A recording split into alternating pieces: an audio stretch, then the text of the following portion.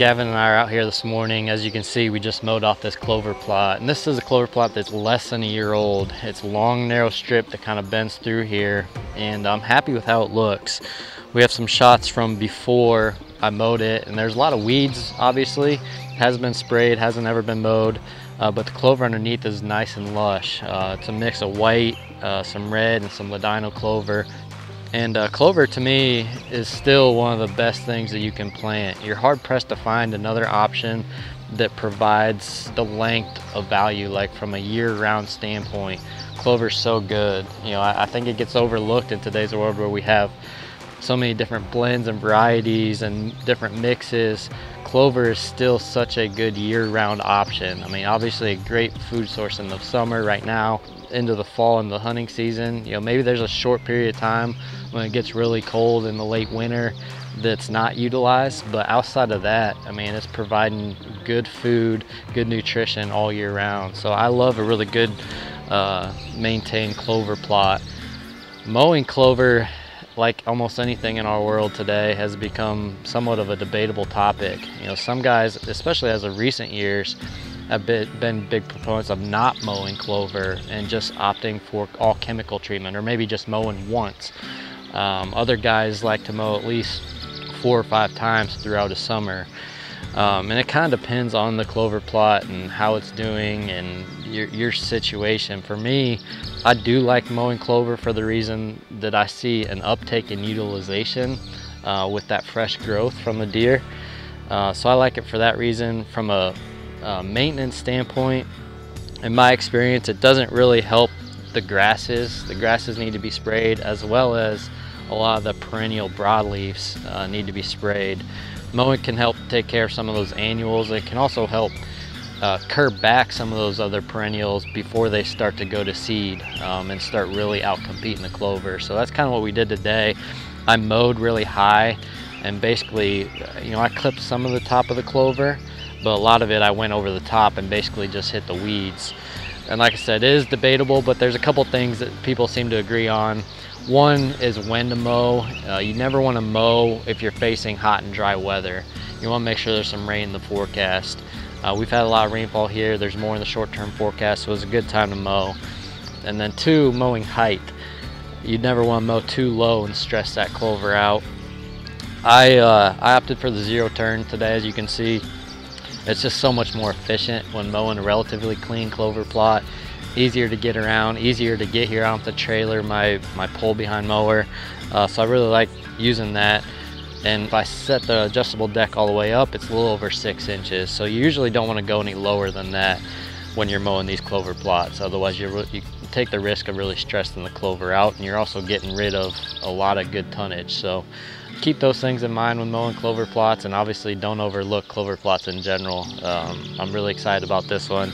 It sets up nice, and it's going to provide a lot of good food for the deer.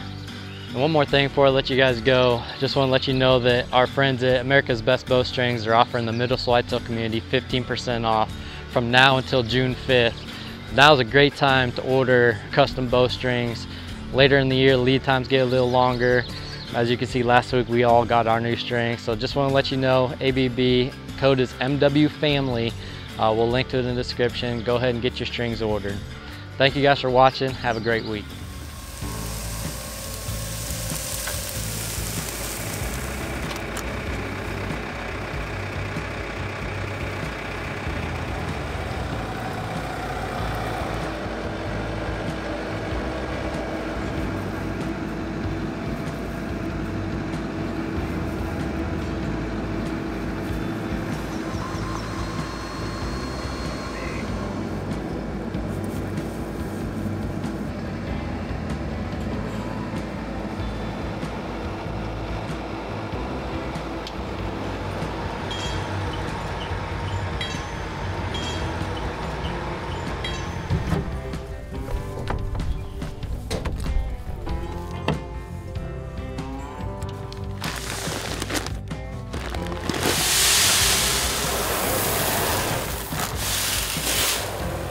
Hey guys, it's May 22nd, Sunday, and we're down here on the River Bottom Farms trying to get some work done. It's been a really busy spring for us, just trying to chip away at all the projects. We started out this year with burning, It was pretty difficult to get the burning done this year with the cold, wet, a lot of rain this past spring. So it's real spotty little holes to get burning done. And Ryan and I were burning after work on weeknights into the dark a few times, but we ended up getting everything burned that I wanted to get burned. It's about 100 acres in total across all the different farms. That was a great project to get knocked out. Rye's been working with me a lot this year, helping me out. I get asked a lot about the balance between, you know, deer farming, hunting, work, and the family, and it's certainly getting harder and harder. The older the kids get, the busier they get. The more land we have to manage. Work's really, really busy, so Rye's been a huge help, a huge asset to me, just knocking out those projects. We've also been feeding this year. This is the first time that I run a supplemental feed program. I've had feeders. A lot of times I'd put corn in them to get pictures in the summer, but this year I'm actually trying out doing some protein supplement. So I've been doing that about once a month, just trying to keep the deer nice and healthy. This spring I bought a 4-row John Deere corn planter, an old 7000 model, and you guys have seen us on the river bottom before. We've had trouble getting food plots in. Used to borrow stuff or try to hire guys. It's a difficult place to get in with big equipment. Last year we did pretty good, borrowing Zach's setup. This year I went ahead and got one. And in preparation for all this planning, where I was able to get out here, we got a fertilizer cart out here, got everything fertilized, and we hit it all with Roundup. Right after the snow went out and it dried out, we actually mowed off all these food plots. So we're trying to keep them nice and clean this year to make it easier on us. You know, I had a lot of giant ragweed grow up in the plots, and we have foxtail and things that'll catch the booms on the little sprayer. And so there's a lot of advantages to trying to keep this short, and it's just a little easier for the equipment that I have. Last weekend we came out to try to get used to this planter and familiarize myself with it. We got 9 acres of corn in the ground. Took a little bit to get everything figured out, but then we rolled with it and got a good amount of work done, got all the seed that we had in the ground. And I just went check it earlier, and it's germinating. It's been about 7 days, so it's nice to see the corn popping up. This is gonna be my second attempt at corn down here. In the past, it was wet, not properly fertilized, sprayed late, and the corn really struggled. And so we've always done beans or sorghum. The last year you guys saw, we purchased all that electric fencing, and it really worked well, keeping deer out of the beans and having a nice healthy food plot. So this year I wanted to try corn again. It's nice and early, conditions are good, field's ready to go. We're gonna get corn in all the plots, and then if for some reason it doesn't come up like we want, then I can still rescue it later. We got plenty of time to put beans or sorghum in the ground. The field we're gonna get started on today is this big central food plot in the middle of the whole river bottom farm. It's about 8 acres. This is actually the food plot where I shot merino in January, and we had a bunch of good hunts in late season. It's really a late season setup, being so large. And it's one of these sort of destination, we can hold deer here all winter with it. We actually had quite a bit of food left over that we mowed, and we're getting quite a bit of volunteer beans popping up. But we're gonna put corn in the ground and see how it turns out.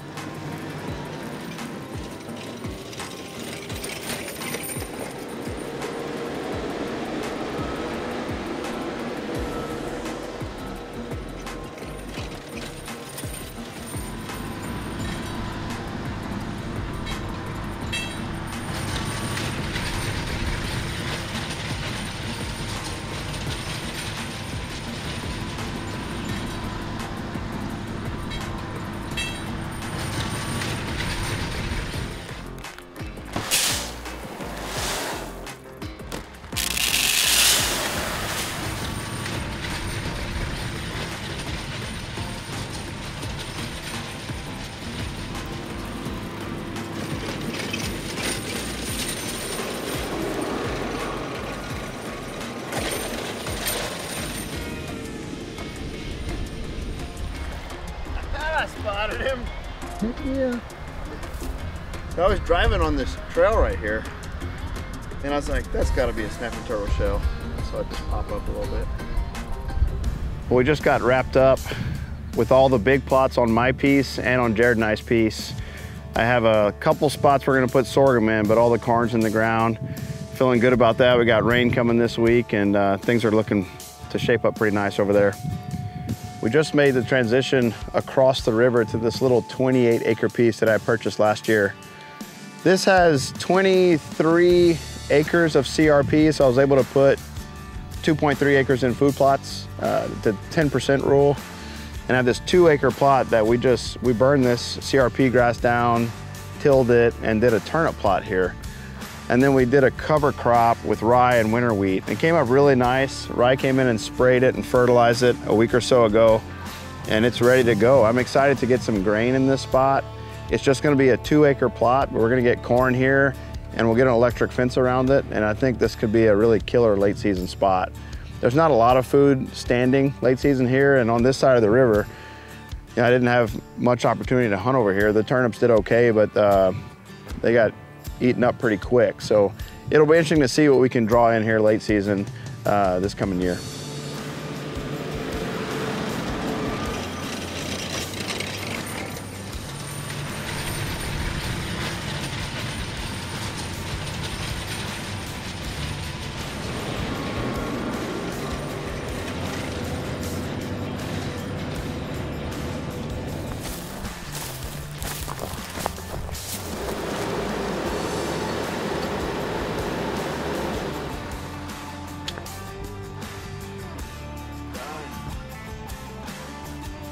We just got this 2-acre plot knocked out.